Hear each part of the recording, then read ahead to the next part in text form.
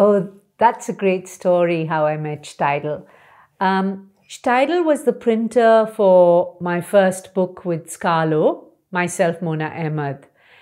And I met Gerhard in 2001 when I had an exhibition in London at Frith Street Gallery. And I was standing outside and, smoking a cigarette and having red wine. And this man walks up to me and he says, "Hello, I'm Gerhard Steidl. Next time you want to make a book, you better make sure you're on press. And if your publisher is too poor to send you the ticket, I will send you the ticket. And you call me, okay? Next when you want to do a book." And that was it. And I thought, how rude. Like, it's my exhibition. I don't even know if he went in and saw the exhibition.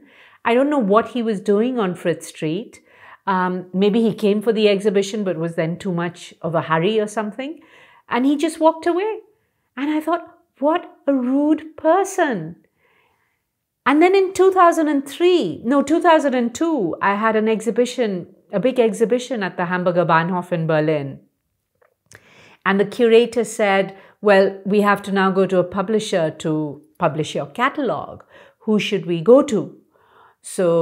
And Scarlo was already in some financial troubles. So she said, "We have to find someone else." And I said, "Let's try Steidl." And she said, "You might be a little too young for Steidl." And I said, "Well, he said I should call him." So she called him. Britta Schmitz called Gerhard Steidl. She said, "We want to do a catalog, young artist, just starting." And he said, "Yes, I do it. Come on the 13th of September. And so both of us came here.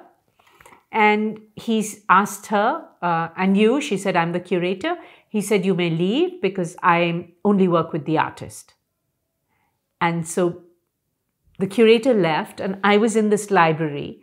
And he said, "So Dayanita, you want to make a catalog or an artist book?"